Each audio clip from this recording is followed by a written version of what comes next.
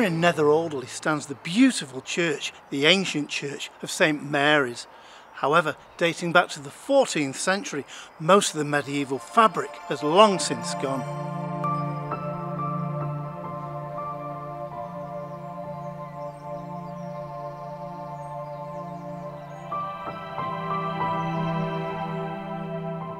In the Domesday Book of 1086, the name of Alderley is mentioned, that being the town known as Alderley.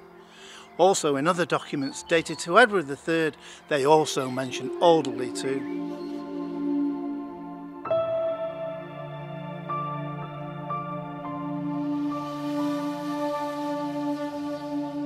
But it's St Mary's Church here in Nether Alderley that is steeped in history and stories from our past.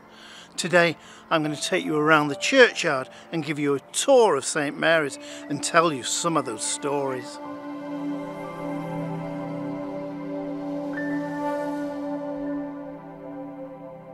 Now today the church is dedicated to St Mary, but in ancient times the church was once dedicated to that of St Lawrence.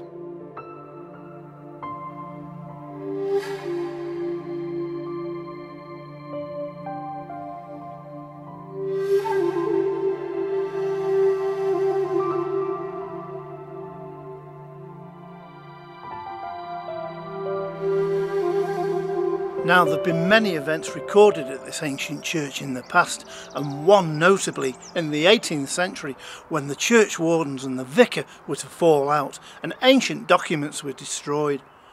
One member of the clergy was heard to mutter it was a really sorry state of affairs.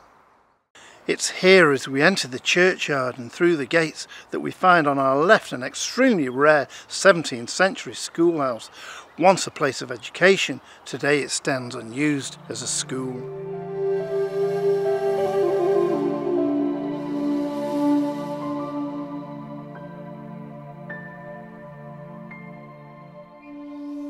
Now here, high on the wall behind me, is a dedication stone carved in the year 1694 to celebrate Hugh Shaw, who built this building in 1628.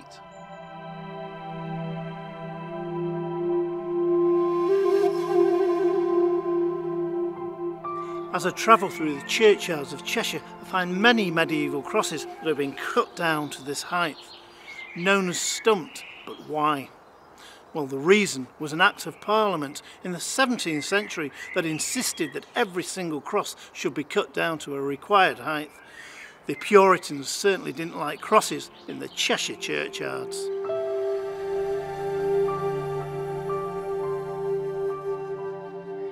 It was in the year of 1598 when a feud was to break out here at St Mary's between two families, the Stanleys and the Fittons.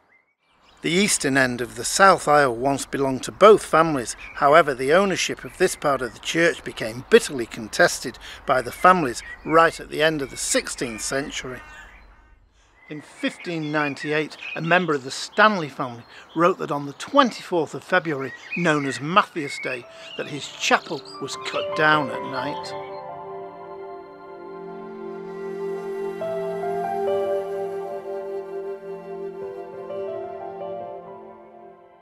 A huge row was to erupt between himself and Sir Edward Fitton of nearby Goresworth.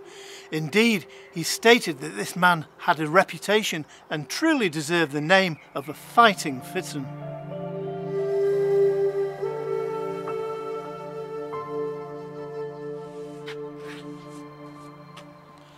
Well, the row was finally settled when it was agreed that the Fittons would take the ground floor whilst the Stanleys used the upper floor. It's interesting to note that the Fittons' manorial seat that once stood in this church has long since disappeared in time.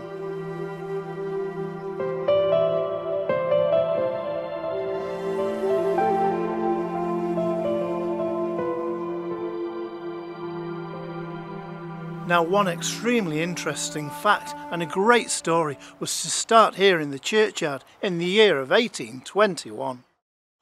For it was here in 1821 that a 14th century stone font was dug out of the ground, believed to have been buried to protect it during the Commonwealth.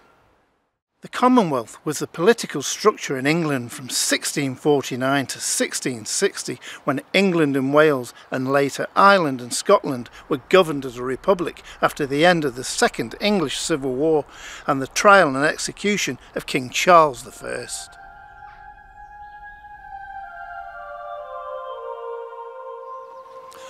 After the font was discovered in 1821, it was a further 100 years before it was put back into use, and in the year of 1924 it was fully restored back to its original function. It's also one of the finest carved stone fonts in Cheshire today.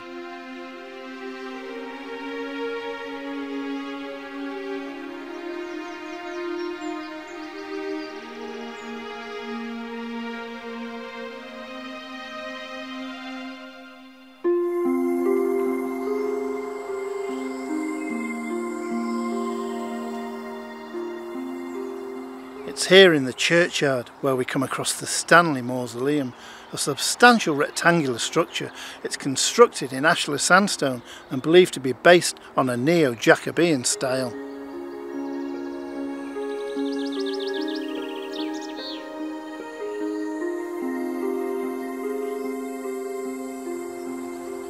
Built in 1909 and designed by Paul Phillips of London, the mausoleum contains a white marble sarcophagus containing the remains of Edward Stanley and his wife.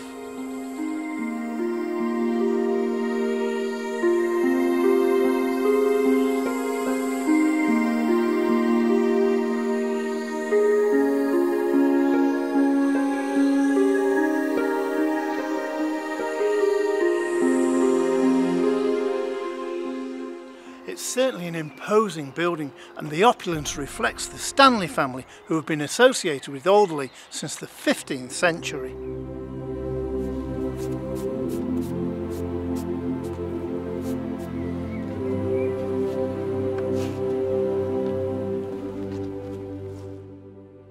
As with many other churchyards across Cheshire, St Mary's was to suffer at the hand of body snatchers during the 19th century, and one ghoulish story remains to be told from the pages of history. For it was here in the year of 1830 when body snatchers exhumed two newly interred bodies of women, one from Great Warford and a young girl of 16 from nearby Stockport.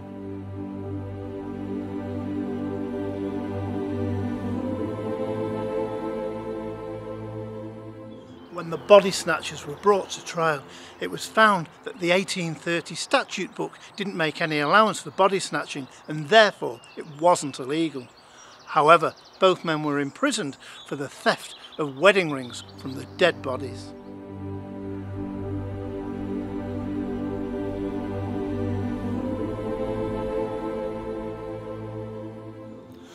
Following the 1830 trial, it was decided that all new burials here at St Mary's would have a large boulder placed within the grave. This was done bringing the stones in by horse and cart. However, in later years, when the graves were reopened for reuse, many of the stones were once again unearthed.